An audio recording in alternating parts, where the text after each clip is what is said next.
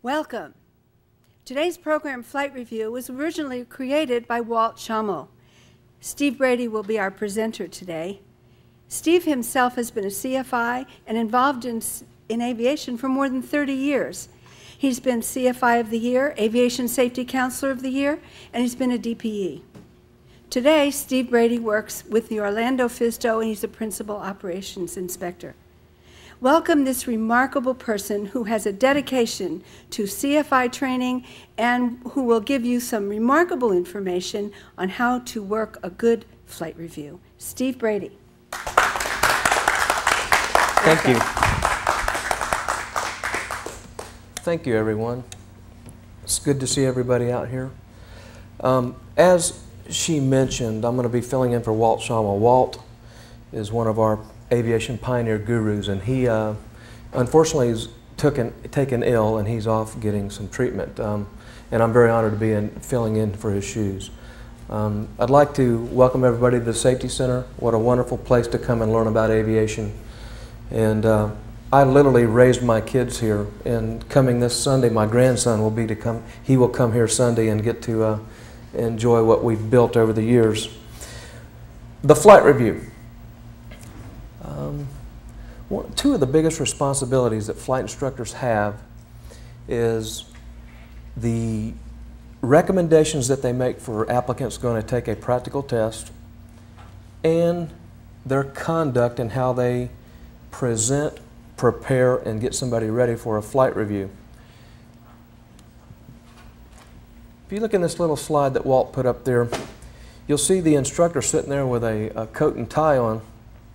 That's pretty rare in Florida anymore, as for the summer years, in the summer months, it's so hot, and the instructors are getting younger and younger and younger.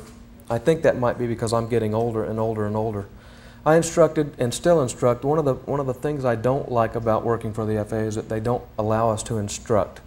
We can instruct, however, out of our district, but our district is so big I'd have to about drive to Georgia to do so. The new instructors, as they begin to get seasoned, they get hired by the airline so quickly that there's not a maturity level that we like to see. And when you go to the smaller fixed base operators, you will see that the instructors, you might find one or two retired airline captains and or seasoned CFIs that are still working, and those are kind of people that the occasional flyer will gravitate to. One of the things with a flight review is that it's not a pass-fail test. It is, however, a performance standard that the pilot must meet. And one of the problems we face in our industry is there are a lot of people out there who will, if you'll notice in the bottom left-hand portion of that slide, it says the $100 hamburger. And they'll go get their favorite flight instructor and hop in the airplane and go fly 30, 40, 50 miles and eat a hamburger and come back, and there's a magic endorsement in the back of the logbook. The true crux of a flight review is to review procedures and practices and rules that have changed, and to review the skill level of the applicant. Now, when I was teaching every day, I was very proficient, and I felt like I could handle most situations that the applicant and or the aircraft could provide, and challenges that the weather might provide. But now, working for the FAA, we don't get to fly as often, and I notice my skill levels are reducing. So now I get to look at it from more of an aspect of a pilot who may or may not own an airplane. In the high cost of an airplane, they may once every couple months or once every 5 months or once every 6 months, they may go rent an aircraft and fly that aircraft. Are they proficient? Probably, probably not. The flight review is a method by which the FAA allows us to, the instructor, to be looked at every 24 months. Now, the flight review is not to be confused with the dreaded FAA practical test. And what happens on practical tests is that these applicants will come in unprepared, so they might as well come into the test blindfolded. And it's very frustrating from an examiner/inspector standpoint because you know they're going to fail.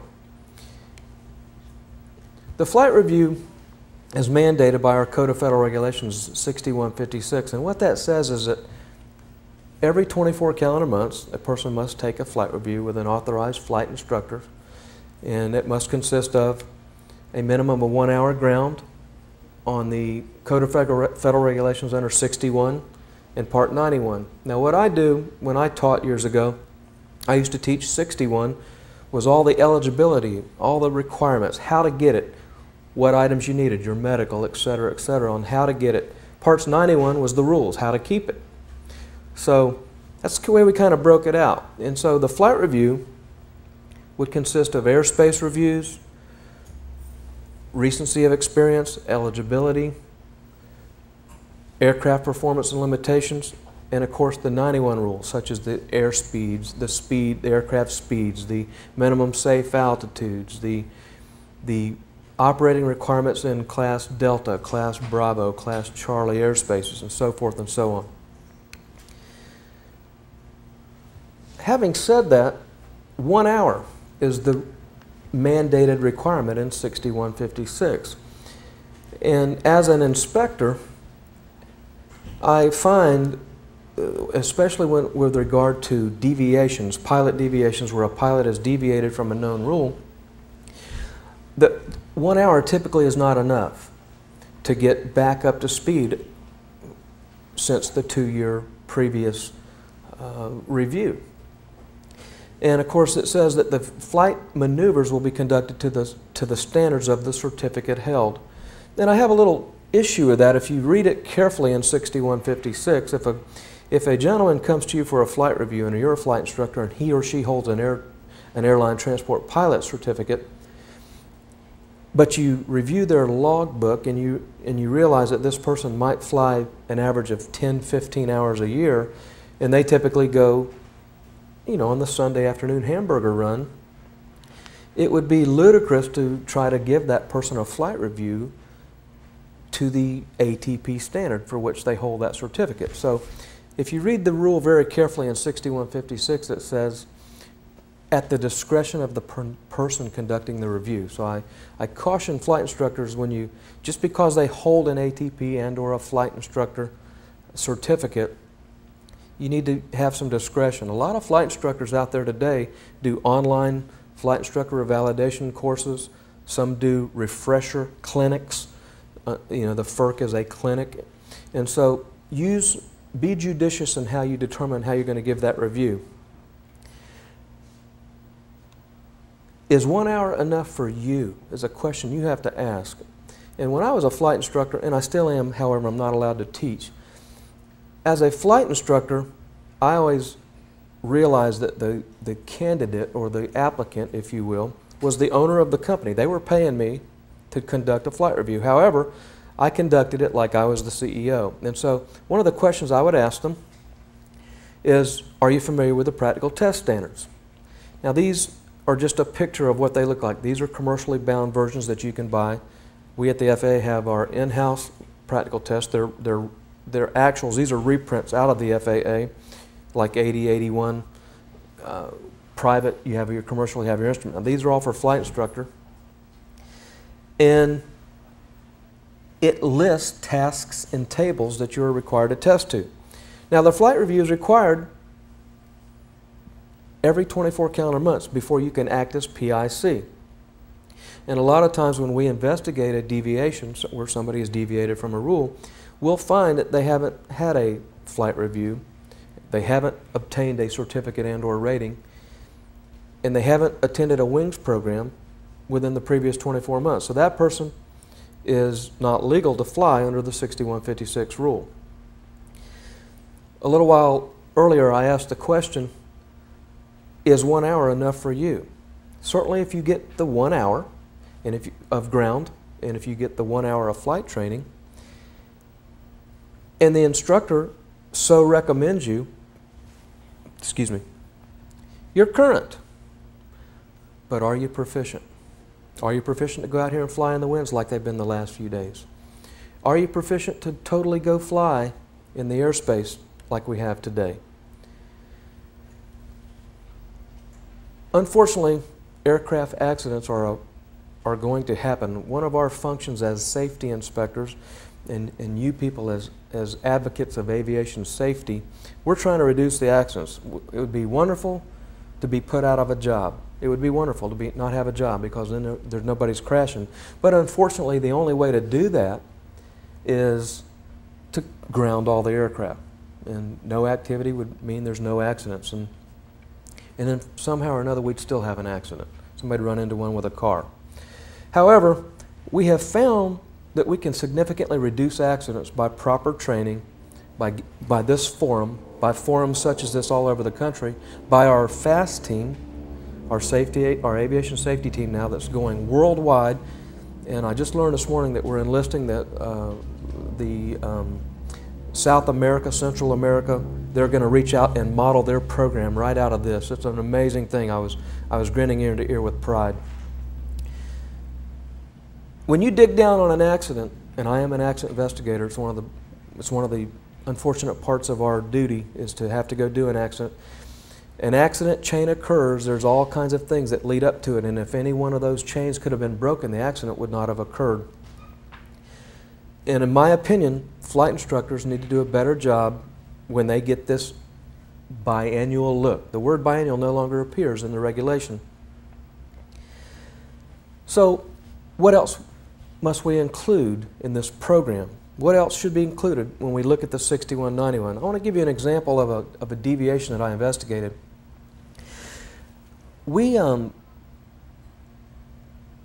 I had a gentleman who hadn't flown in probably 11 years. And as he got on up into the years, he became very mature with his finances. His children had moved away, and he had a lot of money, so he bought an airplane. And he bought it up in the Northeast, and he was going to fly it back to Florida, and his son and him went up together. And so, rightfully so, he went to a fixed base operator that had a little, freelance flight instructor working there. And he got the required 1 hour of flight, 1 hour ground. The instructor signed him off, and he went and purchased this airplane, and lo and behold, they were flying back. And they really liked those submarines by St. Simons, Georgia. So they circled around those a couple times.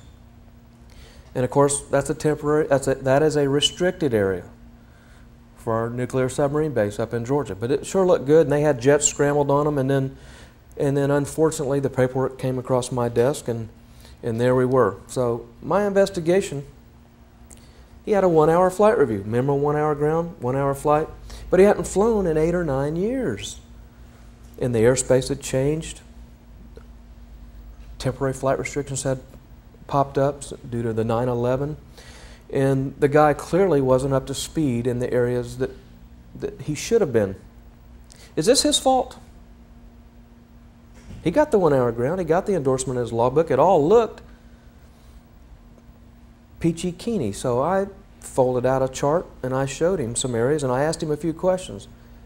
And it was painfully obvious. We did a timeout.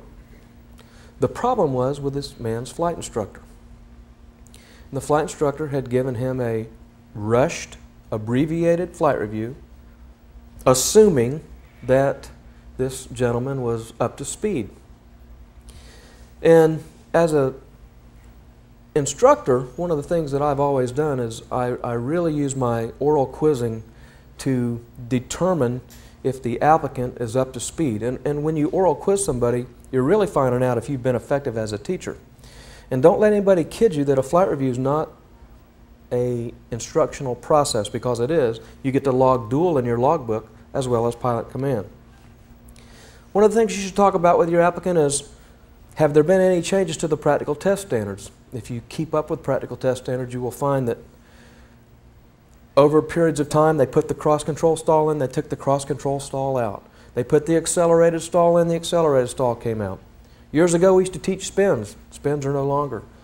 CFIs have to have done them with another flight instructor preparing him for the test, but they don't have to demonstrate it unless they have failed them in the oral or demonstrated to the examiner and or inspector that they're not proficient in stall spin awareness and spin recoveries. Performance and limitations. I always review the logbook. If I see they've been flying a Bonanza A36 for years and years and they come to take a flight review in a 172, well, I might ask some Bonanza questions. Certainly within my purview to do that. And because we're reviewing their knowledge of that particular aircraft. See, the license doesn't discriminate. We don't give type ratings certificate for 172 only. However, some of these new electronically advanced glass cockpit airplanes, they call them TAA aircraft, there's going to be some changes down the road because there's some significant differences in those airplanes, and it might require a specific endorsement, been tested and checked and found qualified to act as pilot command of a blank, fast flight with a glass cockpit. Weight and balance. We still continue to have weight and balance issues. People think that if you can fit it in there and close the door, the plane will fly.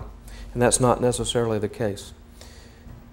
Using the Aeronautical Information Manual. Very, very important. My wife will confirm that I have a copy sitting on the back of the toilet. That's for the spare time.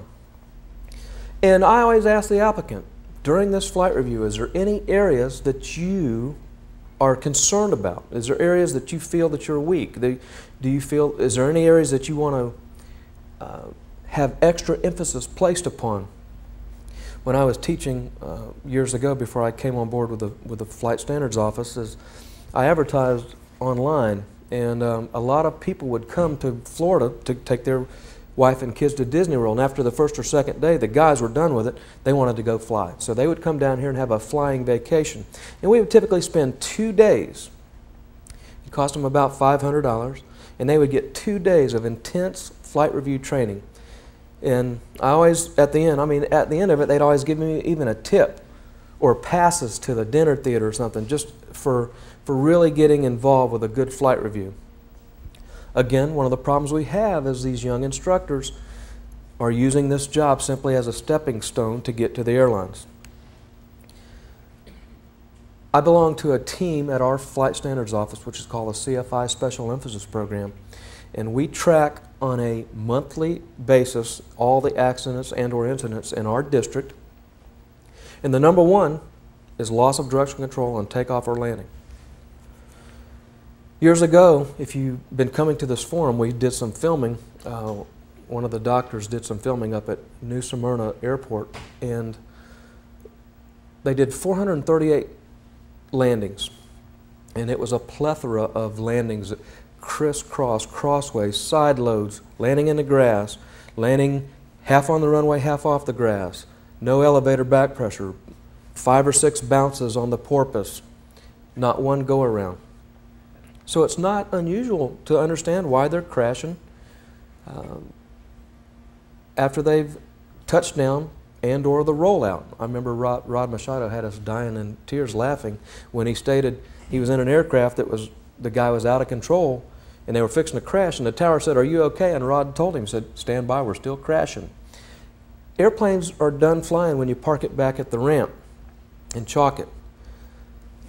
This is, like we said, this is Walt's program, and Walt turned that slide green because it makes us sick to have to go investigate an accident or incident that has occurred on a landing. Problem areas defined on practical test. Our FSDO has a website, and you can look on it, and we have problem areas that we find with flight instructors when they take their practical test. Now, people say, well, how does that relate to the flight review? Well, that's the person that's giving you the flight review, is the new flight instructor. So you can go to our Orlando Flight Standards website, just www.faa.gov, and navigate your way through the website, and you will get to an area and it'll say CFI Special Emphasis Areas, and these are weak areas that that they exhibit on practical tests.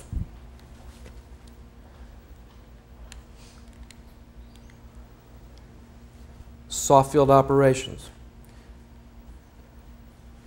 As an inspector and as a former pilot examiner, I always took my private applicants to a grass field.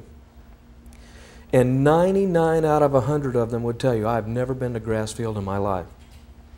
So they are simulating a soft field takeoff and a soft field landing on hard surface runways. And if anybody has read the Fundamentals of Instructing Handbook, it talks about the principle of intensity. And it says you learn more from a real thing than from a substitute. And quite frankly, I don't see how you can substitute soft field on a hard surface runway. I don't see how you can substitute short field on a 10,000-foot runway, because it doesn't give you the same appearance as those trees rushing up to the aircraft. Steep turns, we find that to be a big area. People don't understand the forces acting on the aircraft, especially in the turn, where the aircraft gets more of a load on the wing and you feel it in the seat of your pants, and you have to make applicable corrections with the controls to make the aircraft maintain altitude within the required standards. For the private, it's a plus or minus 100 feet, 10 knots, and 10 degrees of initial entry heading. Unusual attitudes. They must be looked at during a flight review. And yet people to this day can't demonstrate a proper unusual attitude. Cross-country planning. What do y'all think is the biggest reason cross-country's gone by the wayside? GPS. Absolutely. Let the record show that people nailed it. GPS. Going perfectly straight box. You plug it in. There you have them in their car now. Turn right. Safety center, 20 feet on right. It's here. And people, you know, they talk about GPS of the future. GPS is the present. It's been out for a long time, and people rely on it as a crutch. But let me give you a true story. I was delivering an aircraft with one of our volunteers, and we were going to the Middle East with it. And I was a captain flying, and he was my navigator, and we were just to the west side of Iraq and just east of Israel. And we were headed towards Damascus, the Syria VOR, when all the radios in the aircraft failed. Now, nobody wants to stray into Iraqi airspace, right? And so we took out an old E6B and whiz-wheeled what our last known wind corrections were and put in appropriate time to where the proposed vortex would be and the wind correction angle. And it was quite refreshing to, when we got our equipment back, to be on course, you know, within a mile. The practical test gives you 5 minutes and 3 miles is what we test to when we're giving somebody a good old-fashioned pilotage and dead reckoning, which people don't do enough anymore. But that should be the first thing. A planned cross-country at the maximum range of the aircraft is what it says, with maximum allowable baggage to the first intended fuel stop is what the practical test standards say. Now, on the other hand, we investigated a crash several years ago. Girl force landed a 150 in a cow pasture, out of fuel, after flying it for 4 hours and 10 minutes, about 15 miles south of Ocala Vortex. And when questioned, airplane, there was no damage. She was shaken up a little bit. She was more afraid of what the school was going to do to her for landing an airplane in a cow pasture. But when we asked her, why didn't you use the VOR? And her answer was, my instructor told me not to use it until after I'd completed my cross countries. So here we have from one end to the other. GPS is a great tool. It's a great, but it's great to have the backup, if you will, so that number 5 doesn't become a problem.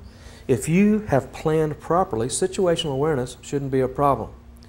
If the person taking the flight review is going for a instrument proficiency check included, situational awareness becomes paramount with respect to where they are in the aerodrome area. Where are they with respect to the initial approach fix, final approach fix? And you will find the last few, in our CFI Special Emphasis program, I noticed 3 failures of applicants at a school that teaches primary instrument instruction.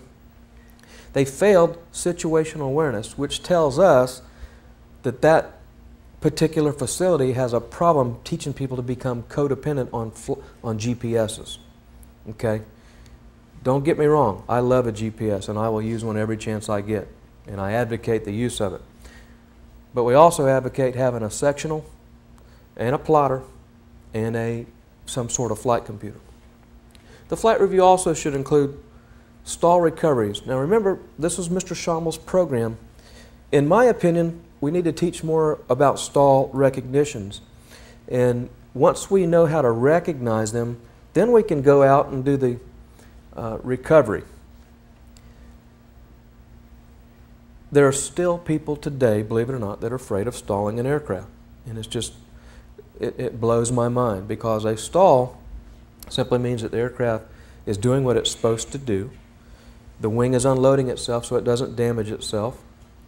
And a lot of stall recoveries can be addressed early on in the phases of training. What I did with my students is, when we talked about the stall and you see the eyelids poke up looking for body movement, looking for body language, I would let them know that we're going to stall the airplane every time we fly it. And hopefully we're going to stall it about 6 inches above the runway and make a great landing. Everybody wants to learn how to land an airplane. All the other stuff becomes academic. You got to land so you can solo. So solo's the big driving force. And then years later, we still have people on a flight review that have 30, 40 years under their belt of flying, and they still won't demonstrate an appropriate stall. We talked about steep turns earlier. I won't beat that up too much. Steep turns allow you to develop proficiency in what we call mastering the aircraft. Commercial grade are 50 degrees of bank, 45 to 50, 55 max, and to the FAA, a normal turn is 30 to 45 degrees. And of course, IFR, you wouldn't want to conduct steep turns, and you'd want to keep the turn coordinator on a standard rate turn. Unusual attitude recoveries, still see people doing them incorrectly, overloading the aircraft, not having a good idea of how to unload the aircraft before they recover properly. And slow flight. Slow flight is a great maneuver, and typically if somebody can get their aircraft configured as in the landing configuration and or clean and fly the airplane as absolutely as slow as it will fly, they have a pretty good handle, and you have a pretty good idea that that person has mastered their aircraft. And all aircraft have a different slow flight characteristic. Anybody ever had their airplane come back from an annual and it doesn't slow fly like it used to? It might take more input, less input, and that can come from a myriad of things. Rudder cables now being tightened up, aileron cables being tightened up. A person's skill level over a period of a year might not be the same, and they might not. I know that my skills aren't as good as they used to be as I get older. Eyes aren't as good. I don't hear as well, and I don't get to fly every day like I used to. Takeoffs and landings. I can't imagine what goes through some people's mind when they're coming in to land. An airplane is, I'm looking to the left and the runway's to my right and there's no crosswind. Or there's a crosswind and they're not doing any correction for it. When you see the nose tire of a Cessna 172, and if you walk around some of these little flight schools, you'll see the nose tire scuffed up on 172s. What does that tell you about their method of crosswind correction? To get a sideways scuff on a nose tire, your aircraft was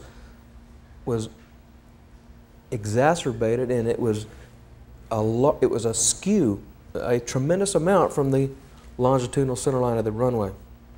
And again, our #1 accident incident issue is departing control flight on a landing or departing control flight after landing rollout.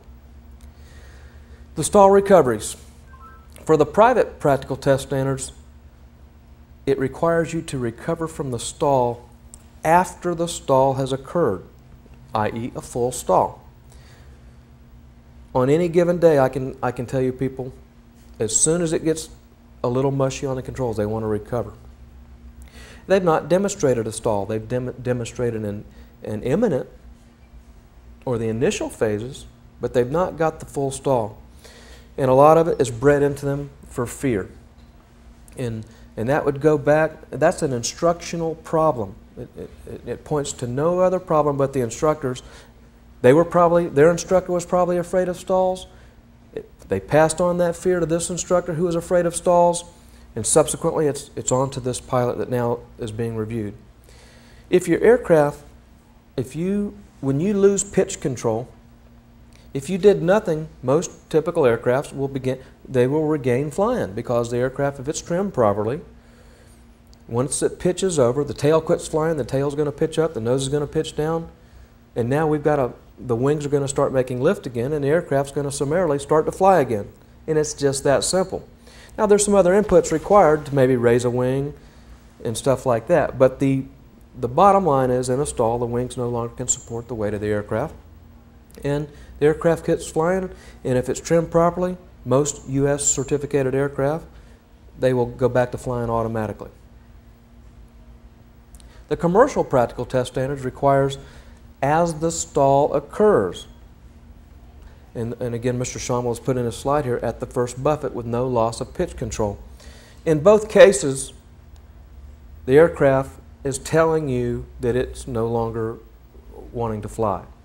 Your speed is such that, and another problem that I find, they don't understand speed. They don't understand that the aircraft can stall at a myriad of speeds. Put the aircraft in a 30-degree bank, 20-degree bank, and pull the control wheel back, and you can accelerate the stall by increasing the load.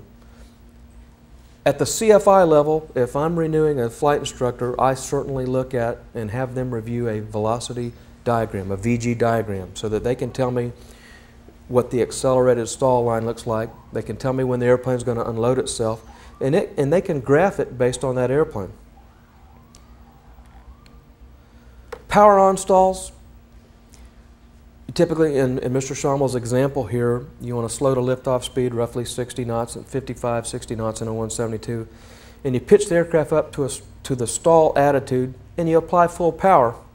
Our practical test standards requires, at the discretion of the examiner, between 0 and 20 degrees of bank, and to the right and to the left, and straight ahead. I do all three on a flight review. And I also add one other stall, and I will demonstrate it first so that they know that I'm not trying to kill them. I will have them put their feet flat on the floor and apply a nose-up pitch attitude and apply full throttle. And as the aircraft starts to climb, the P factor and the torque make the aircraft start yawing to the left. Not so much torque so much, because the wings are counteracting that, but the P factor is making the aircraft's nose yaw to the left, and of course, as it does that, the left wing wants to drop. And normally we would push right rudder to keep the ball centered, but in this case we don't do that. We keep raising the nose and we apply right aileron as the left wing drops. So we try to maintain wings level with the right aileron, counteracting the adverse yaw and yaw caused by P factor. And what's going to happen as airplane just enters its full stall, it's going to break over to the left in a cross-control stall. Most people have never seen a cross-control stall, and the recovery technique is very simple. You simply lower the nose, right rudder, level the wings, and power as necessary if the aircraft starts to enter the incipient stage of some rotation. But that is a classic cross-control stall. Now how does it happen? Insufficient right rudder will do the same thing. In our case, we just used zero right rudder and let the ball swing way out. And it's neat to see them do it, and because when they do it and they master it so that the aircraft, they don't have to worry about that they can't get it out of. And you, as an instructor, if you're proficient at your trade, you typically try to ease their concerns with, there's probably nothing you can do that we haven't seen before, and I'm reasonably sure I can get us out of everything, you know, except a midair if you got hit from behind or something. Power off stalls. One of the greatest books that the FAA ever had was there. Yes, sir. A question on power on stalls. We do them at 2,200 RPM instead of at full power. What type of aircraft, sir? It's a T-41. It's a 210 horsepower, fuel injected, and a climb prop in a 172. Okay, what the gentleman in the audience is saying is they do their stalls around 2,200 RPM, and that's acceptable. Some aircraft that have higher performance engines and higher horsepower, the book says, the practical test standard says, no less than 65% of max available power. So that's probably more than 65%, and that's acceptable. Some people will do them full power. 172 you want to do full power, otherwise you're not going to get much of a, it's going to be a non-event. Bonanzas, multi-engine airplanes, when we do the stalls, we limit them to max 65%. It's usually 18 to 20 inches of manifold pressure, and the RPM's equivalent to give the takeoff power. But that's certainly acceptable. And they do that because a lot of aircraft will get you an excessive nose-up pitch attitude, which is really exacerbating the downward propeller, giving you P-factor. And in some aircraft, you certainly need to refer to your aircraft flight manual. It'll tell you the altitudes to be lost, that could be lost in a stall scenario. A lot of multi-engines. Is this a 45-minute or a 1-hour program? 45. Thank you very much. Steep turns, we talked about them a little bit. The big thing that we find is they don't understand their load factor, and when you enter a maneuver, it needs to be entered at maneuvering speed and or less, depending on your weight. If you're not at maximum gross weight, your maneuvering speed is coming down, because what happens is a lighter loaded aircraft is easier to upset, and you can overstress the aircraft in a maneuver. Now, we all know that if you look at a load diagram, that 60-degree bank equals 2 G's of gravity. And if it's done properly, if you pull back, of course, you could increase that exponentially. However, I'm more interested in if we do a weight and balance prior to the review and we end up 400 pounds or 300 pounds lighter than gross weight, well, maybe 200 now that I'm older because I've added a bunch. I want them to know what the calculated VA is going to be for that airplane, and it's going to go down if we're lighter. And it will never be greater than, it'll never be greater because if the aircraft's at the demonstrated maximum gross weight, then that's your published, but it can always be less. Again, 1,500 feet AGL. I used to have kids set the MSL altitude at an airport if we were 100 feet of elevation. They'd go to 1,500 to indicate it. So we're really doing the maneuver at 1,400 AGL. So that's a little area that I talk about during the flight review. The basic instrument maneuvers. Boy, this is a big area, and it's near and dear to my heart. I could spend 2 days on it. The Instrument Flying Handbook used to be AC 6121. Now they've changed them to the Instrument Flying Handbook. I have them do unusual attitude recoveries under the hood. And how I do that is I will set the sectional on the floor, and I will ask them to transfer the controls to me, and then I'll ask them to pick an airport out on the sectional while their head is down. Leave it on the floor, pick out an airport, and I let them induce their own vertigo. By a couple minutes, I'll make some nice medium turns to the left, get the fluid moving in the inner ear canals. And then I'll say, you have the aircraft, and I'll have the aircraft in a slightly nose high or a nose low, and I will watch how they recover from the unusual attitude. And we don't get excessive. We don't try to do a loop or anything like that. We don't want to scare them, certainly, but we want to be able to have in our own mind, rest assured that we have examined, they can get that airplane out of a situation. Unusual attitude recovery, especially, if I see them flying Cedar Key, Key West, flying Bahamas. Anybody that goes to the Bahamas can tell you, when you look out across a horizonless sky and the water in the sky is the same color and there's no waves, it's a vertigo-inducing situation. Nose low, this is when we see the most common mistakes. They'll reduce the power and they will start to pitch up with the bank still in the airplane. And this is a classic case where you can accelerate the stall with a high wing loading. And the aircraft will snap roll, or at least hard roll over on you, which requires intervention by somebody with a little more skill. But the key here is get the power back, get the bank, get the wings, power, bank, and pitch, and kind of do it all nice and slowly so that you don't load the aircraft up. Again, a little review. For nose high, you want power, pitch, bank, resume cruise, and do your checklist. Nose low, power, bank, pitch, resume cruise, do your checklist. On a flight review, once I've done the unusual attitude recoveries under the hood, I then have them give me a diversion off their flight plan. The airport that you're going to is closed. Take me to another airport. And it's typically within 20 miles or so. And it allows them to keep their skills up. A good flight review takes a long time.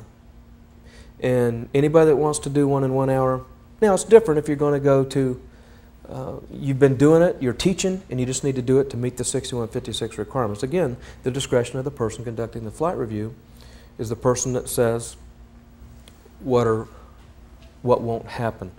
Area of Operation 6 is in your practical test standards, of course, is basic instrument maneuvers. That's in your PTS. Slow flight, we talked a little bit about. Do it in various configurations. I'll speed things up just a little bit.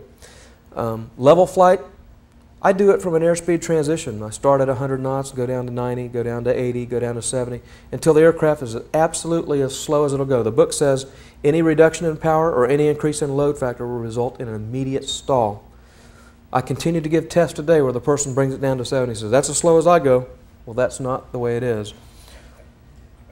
And we ask them to get the aircraft established in a climb. We ask them to get the aircraft established in a descent, if it's capable, and do some banking. And it allows them to really check their coordination. Soft field takeoff and climb, we talked about it earlier. Take them to grass. Put them on some grass and let them see how grass affects the drag of the aircraft. It's really significant.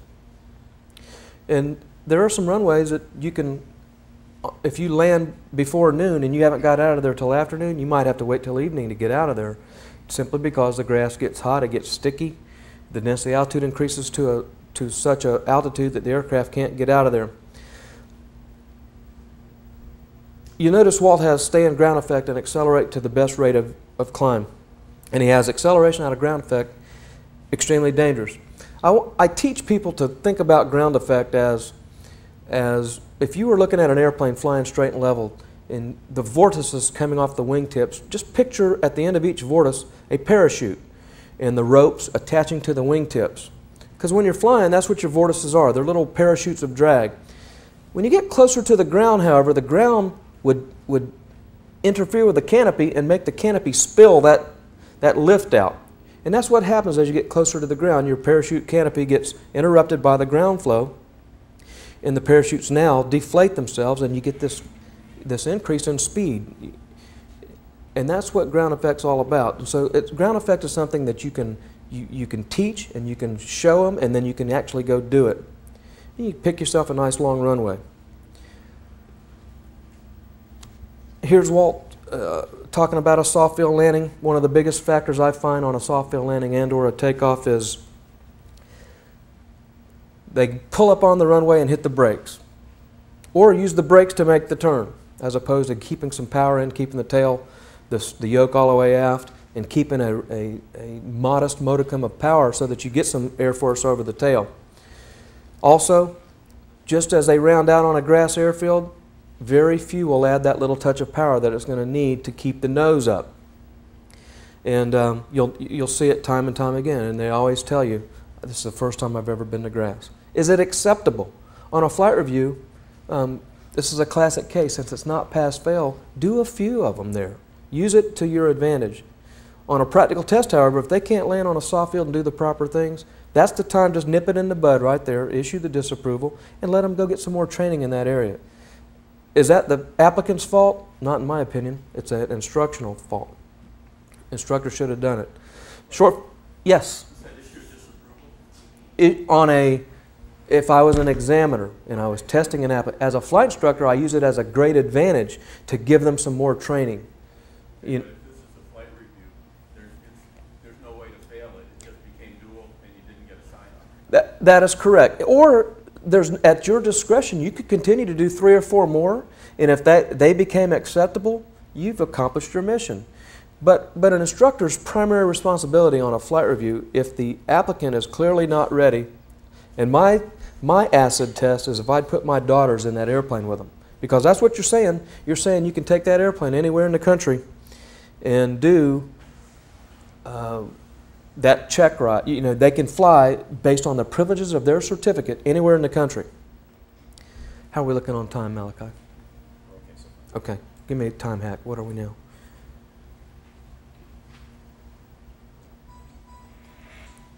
Okay. It's hard. I'll never forget my private check ride, and the guy asked me to demonstrate a short field landing with an obstacle. And I came in, and I made it, and he goes, "How do you think you did?" I said, I said, I think I did very well, sir. And he goes, really? Did you look outside the airplane? And I said, no. And he goes, well, let's go do that one again. And this time here, he even took my chin and he pushed it over and he said, look out. And what had happened, I had become so institutionalized by my instructor, 50 feet, power set, speed, vertical speed, and the touchdown point, that I failed to look out. Later, my family and I moved to a grass airstrip where we had a true 50-foot obstacle, and it was paramount to look out, to see the tree, to see the fence line, and to be able to make that approach and make it safely and control the speed and rate of descent to touchdown. And the area that I grew up, we ended up short and soft, so you could really, and that's why grass is near and dear to my heart, not the type you smoke, obviously. What you're looking for on a flight review is that the person conducting the flight review, as the instructor, you keep an open mind about it and you look for body language. You ask them, where's your touchdown point? What are you aiming for? Where should this aircraft touch down? On the private standards, for a normal landing, it's the first third of the runway. For short field, it's no greater than 400 feet. For a normal landing, it's no greater than 200 feet. Nothing short of and not greater than 200. And I find this to be a problem today as I check. I give examiner check rides as well as check instructor check rides. A check instructor at an authorized academy is the equivalent of an examiner. They go give the ride, their recommendation, and goes to a chief pilot who gives the okay, and then they get a pilot's license from their airman certification representative. And so that's a huge responsibility. So I give those check rides to the check instructors. And it's amazing the differences I get in how they conduct the portions of those rides, especially in landing. We have to look at landings and takeoffs very carefully because statistics indicate that's where the problems are occurring. Okay? And if you're a data gatherer, which is what we do at the FAA a lot anymore, we gather data and we provide data, and then people crunch the data, and then they spit out this bit of information and say, that's where you need to address your issues.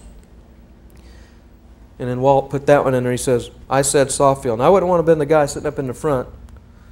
This guy in the back might not have been too bad, but he might have had a headache. The crosswind takeoff and landing. Wow. This is where we get a lot of private failures. Pattern work. People fail to enter the pattern on the 45. They won't enter the pattern at the appropriate distance. The Aeronautical Information Manual says that the pattern is 1/2 to 3/4 miles off from the runway, and at an altitude, you start your crosswind at about 700 feet, and your pattern is typically flown 1,000 feet above the ground. We know that turboprop aircraft, we typically fly 1,500 feet, and rotorcraft that would be working in this area would be working the opposite side of that traffic. And I take flight review applicants to a different airport and have them verbalize first how they're going to enter it, and then ask the important question, why are you doing it that way? And not to trip them up, but to find out what they're thinking. A lot of times you will find this particular aircraft, you can see he's taking off with the wind right down the runway, and you'll hear him say, upwind, on the upwind. And if you look in the aim, however, that's really not true. The upwind would be on this side.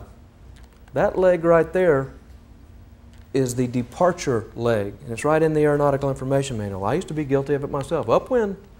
But it's actually a departure leg, the upwind's on this other side, which would be in conflict with the helicopters if they're working that area.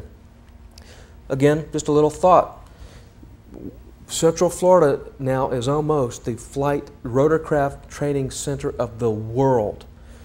If anybody's flown around Titusville and Melbourne area, in Orlando, you'll know that to be a fact now. They're everywhere, and they're working the opposite side. So keep that in mind.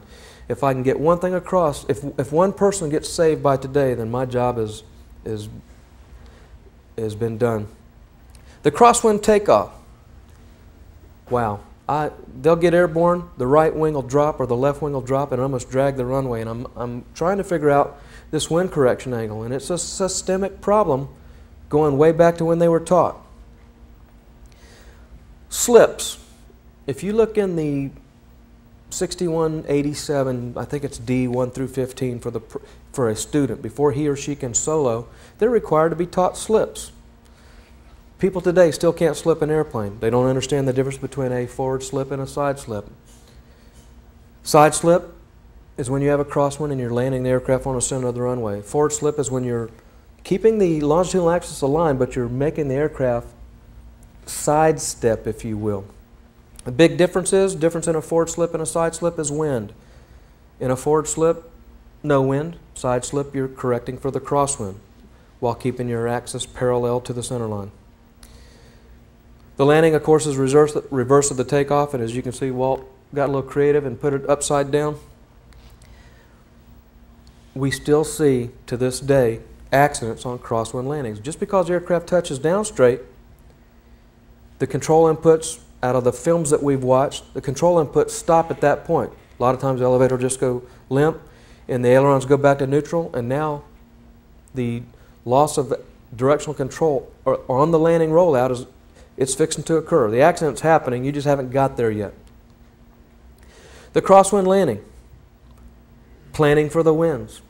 Planning for what's going to happen on the base leg so that you can correct the key position. Do we turn in early? Do we go a little farther? Do we square the turn? And a lot of times air traffic control can throw you a little curve that you're not quite prepared for.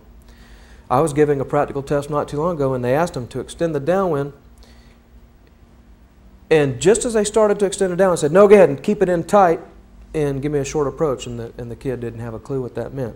That's an instructional problem. That's an area that the person had never seen before. So, is that a failure? It would not have been had they said, I don't understand, can I have a clarification? But they just continued on until the tower was yelling at them. And to me, that's a problem. Here we put in a little bit of a wind, and you'll notice in this previous slide, if there's not much of a crosswind, if the winds are calm, you can kind of keep it in tight.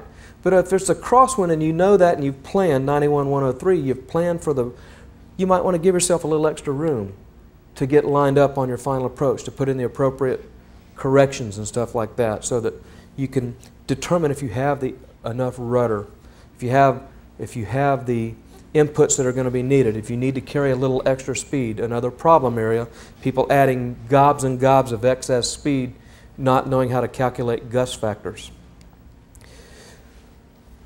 And pilots typically do great till they're 20 feet above the ground, and then they get the ground gremlins. And so Walt put here, what can help? Well, teaching them to do slips can help. Teaching them to do forward slips, side slips. Teaching them to fly when the wind's blowing, as opposed to flight schools parking all their aircraft when the wind's going greater than 10 knots, is a big problem. Tells me they're afraid to fly their airplanes, and they're letting insurance dictate protocol. When the winds are blowing like that, a lot of my friends will call me and say, let's go take the tail wheel, because this is where the rubber's going to meet the road, and it's a lot of fun. Emergency landings. Nobody wants to have an emergency. But the problem comes is when one occurs and you're not ready for it. And fortunately for me, I've only had one, if you didn't count the one where I had to go to the bathroom real bad at altitude and I had to do emergency descent. But I had a Citabria blow up an engine, throw a rod out just after completing a loop. And boy, it was very loud for a moment, and then it got kind of quiet, and then your training takes over. One of the greatest stories I ever told is one of my students that I trained over the years. He owned a restaurant, and he used to get so frustrated, and he'd say, Mr. Brady, you just talk too much, man. You're messing me up. Yeah. And so I would watch myself, and as I matured as an instructor, I slowed down my delivery. And so I signed him off. He bought this airplane, and I signed him off to solo up to Stone Mountain, Georgia. And about 5 hours later, he called me as he was preparing to come home, and he was you could obviously shaken. And he said, my motor just quit at 400 feet. And I was able to land the airplane in an open area of the airport. And I just wanted to tell you I was wrong. I heard your voice tell me everything to do. And so that's a great feeling of accomplishment. That's the best thanks an instructor can get. And what it was an engine that had a dual magnetos on a common gear, a Cessna product, and the gear had stripped. Magnetos got out of time, and the aircraft could no longer sustain enough power to fly. A great thing to hear, though. Then his wife called me. Then his mother called me. And we got passes to their restaurant for life. I think if he hadn't have sold it, we could still be eating there. But anyway, that's what makes you feel good. Setting up your glide, determine your landing site, maneuver to a landing site. One of the problems we find there is everybody does it at flight idle. They pull the throttle back to idle. That's a windmilling propeller, and that increases drag tremendously. What you might want to do is find out what the aircraft, like a zero thrust setting that we would use in a multi-engine, is probably close to 1600 RPM, if you can believe that. And because that's what it's really going to glide like. We've seen some accidents in the past that had some fatal consequences where the person, you can tell it was on film, and you can tell the motor was quit, but it was windmilling. And then when the propeller stopped, their float increased tremendously. The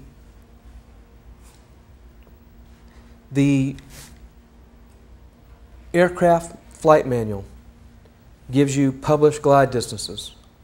And I say that works in a laboratory. Go practice it on a flight review with your applicant. Do 5 or 6.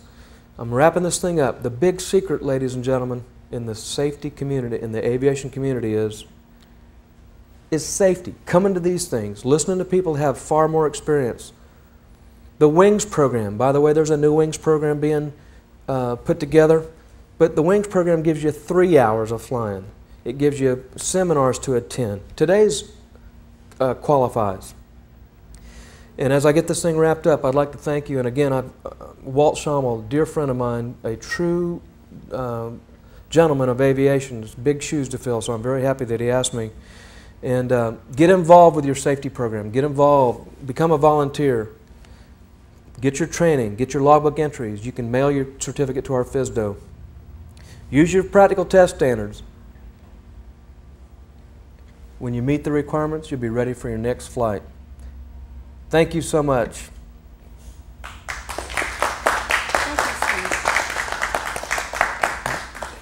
Thank you. If you have questions for Steve,